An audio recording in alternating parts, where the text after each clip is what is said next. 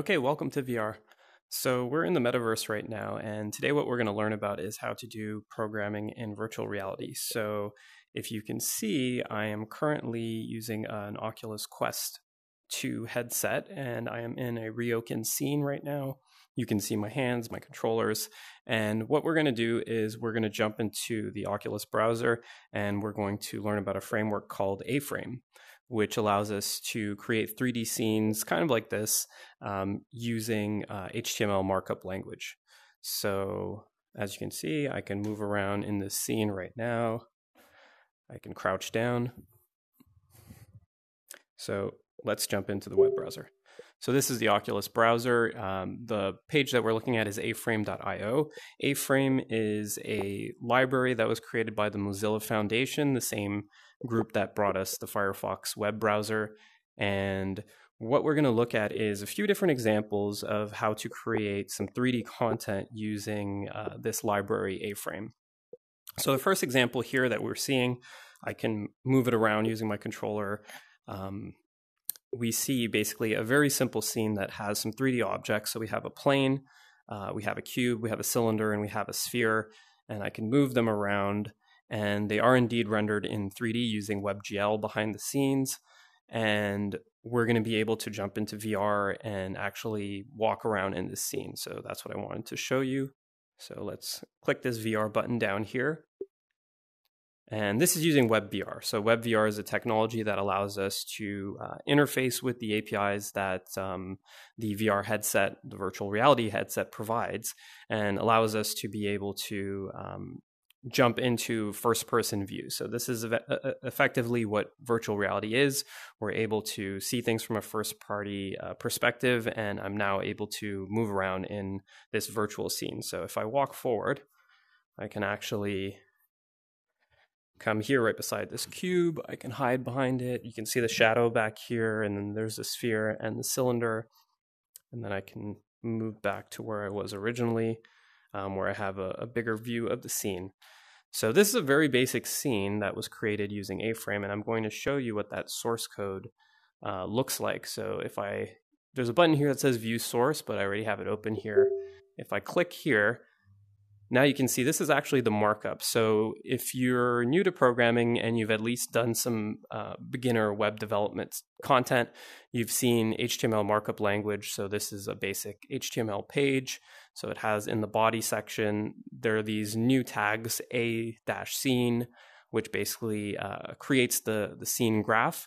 And then we have these different objects that are put in the scene. So we have the box, the sphere, the cylinder, the plane, and the sky.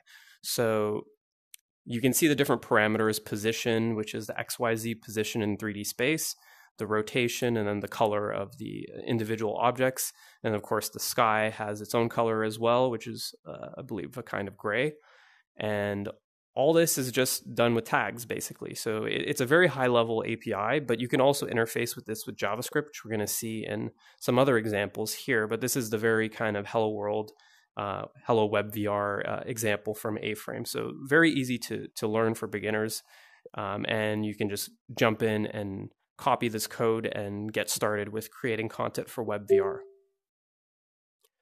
So another thing that I want to show is the visual inspector. So if I click on the visual inspector here, we can actually see the scene graph here on the left. And if I start clicking on different elements here, one, you'll notice that now the object is selected. So the outline here of the actual object is selected. And I can also drag by using these arrows, just like you would in other kind of game engines like Unity. And I can move around the actual scene. So this is pretty cool. So I can actually change the scene interactively with this what you see is what you get editor. And then here on the right, I can actually change some parameters. So I can change the scale. So let's say I wanted to scale it in half. So I can just set the scale to 0.5 instead of to 1. So now the cube has become much smaller, and then I can just place the cube here on top of the cylinder, for example, if I want to change up my scene a bit. And then I can click on the sphere and then maybe just move the sphere a little bit closer. So now I've actually changed the scene. So there's other things, modifications that you can do here. So there's the geometry, the materials. So I can change the color, for example, of these objects. I can also add textures, which we're going to see later. And then I can change the shadow parameters as well. So this is typical kind of game development stuff that you'll learn, but we're doing it in a very easy kind of web-friendly way. You are able to save this scene and be able to export it to a 3D model format called GLTF if you click on this button here. And GLTF is basically a transmission format for 3D objects or 3D scenes. So you can export it and then be able to transfer it over the web in an efficient way. So let's just go back to the scene. So this is the new modifications to the scene that I've created. And let's just jump back into VR to see what it looks like. So there you go. So if I now approach here, you can see that I indeed put the cube on top of the cylinder, and I did indeed move around the sphere. And it was as easy as that to actually change around and make a scene in virtual reality. So very simple using the editor, but you can also do this in code pretty easily. If I click on the menu button on the left, I can now jump back out of the WebVR scene. And let's jump into another example. So for example, the model viewer allows us to see 3D models. So this is a 3D model. I can zoom in using the thumbstick, and you can see it's a textured model, which just means that there's an image applied over the 3D mesh that creates the body of this character. He's also animated, as you can see. His eyes are blinking and his tail is moving.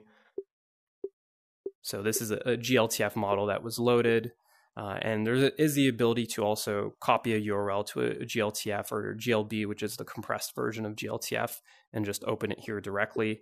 And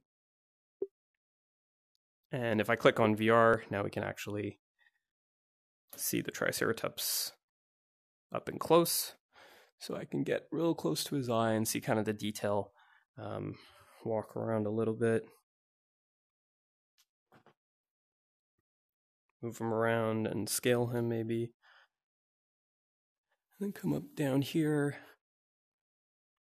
So that looks pretty good. So we are able to leverage this library A-frame to 3D models. So now you can even compose your scene using 3D models. And behind the scenes, what this is using is a library called THREE.js. THREE.js is a higher level library that wraps around the WebGL library, which is a standard for the web, and allows you to be able to create 3D scenes. So A-frame is an even higher level API on top of that, just makes it a lot easier to create content for AR and VR very easily and very quickly. So that was the model viewer. Let's look at the hand tracking example, which is pretty cool as well. So I'm just going to jump VR and there we go. So what I'm going to do is I'm going to put down my controllers on the floor, and then we should be able to see. There we go. So now I have hands in VR using A-frame, very quick and easy to do. And now I can push buttons, so you can see that this is indeed interactive. I can switch to light and dark mode, so now it's nighttime. And if I click on the sphere and then pull on this slider using a pinch, I can make it bigger, and I can also make it smaller. And equally with the box, bigger and smaller box, and a bigger and smaller torus. So a very fun example to play around with, some interactive elements here. Now, of course, this is not just markup. This is also using some JavaScript to script some of the interactive elements here. Again, I can use my hand here and then just pinch to go back to my website. And now let me just pick up my controllers again. So why don't we try to view the source for this example? Oh, well, the source doesn't work. Okay. Well, let's go to a different example. So responsive UI. So this is an example of creating UI in VR. So for example, if we're at the movies and we want to select different videos to watch, here's some Studio Ghibli features. And when we click on it, you can see that the background kind of gets dimmed down. And then we have the focal card that pops up with a description of the movie and an image at the top. So very easy to do some animation of the cards. So very easy to create a selection UI in VR.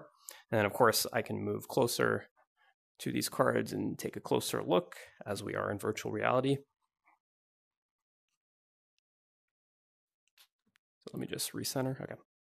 And then let me just go out and let's see if we can find the source code for this one. Okay, so here's the source. And you'll notice that we still have our scene here, our A scene. And then if we look into the assets, you can see, here we are, the different posters. So now we have some image assets that are in there. And then we have these mix-ins that will define like the material, the geometry, the animation scale, and different factors. And that's how we compose the A-frame scene graph in a typical fashion as you would on the web. But let me click on this UI folder and the info panel.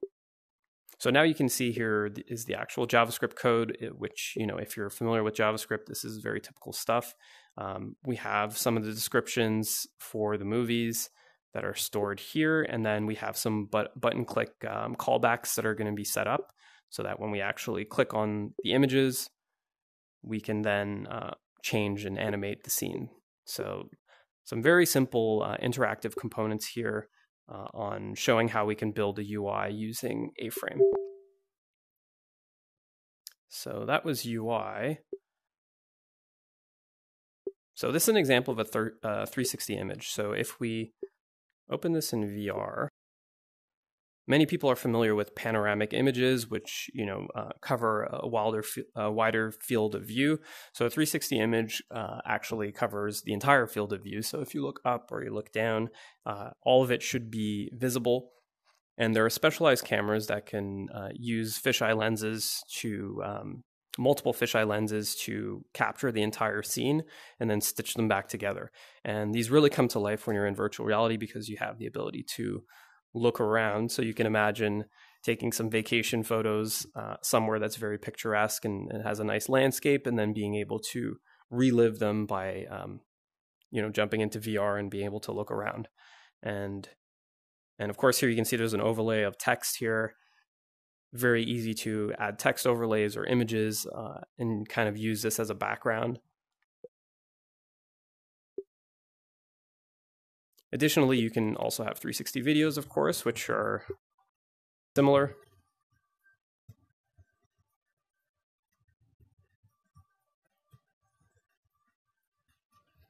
And there you have it.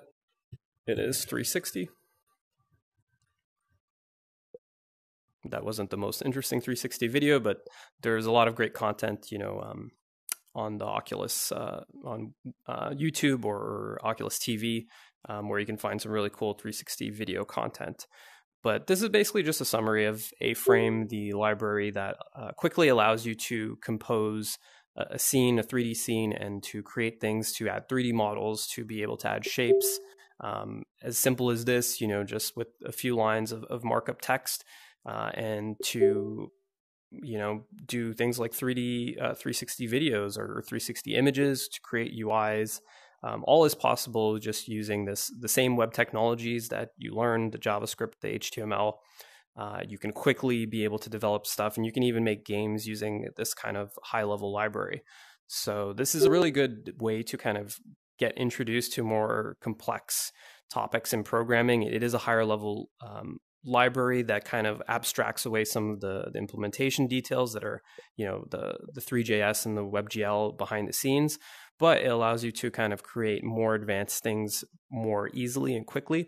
And one of the good things about you know, learning to program in this kind of environment is that there's a lot of feedback. So you get to create something, see it visually, be creative, and to be able to actually step into the creation that you made. So if you made a game or you made a 3D scene, you're actually able to walk around it and experience it and be able to show it to people if you have a virtual reality headset.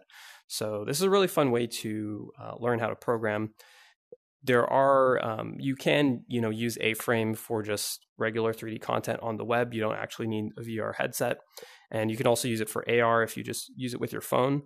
So this is a really good way to to just play around with the web technologies and to create 3D content very quickly without having to jump in and like have a full-on game engine like something like Unity. So give A-Frame a shot. I think it's a really good way to learn about 3D programming and to create scenes for virtual reality. Thanks.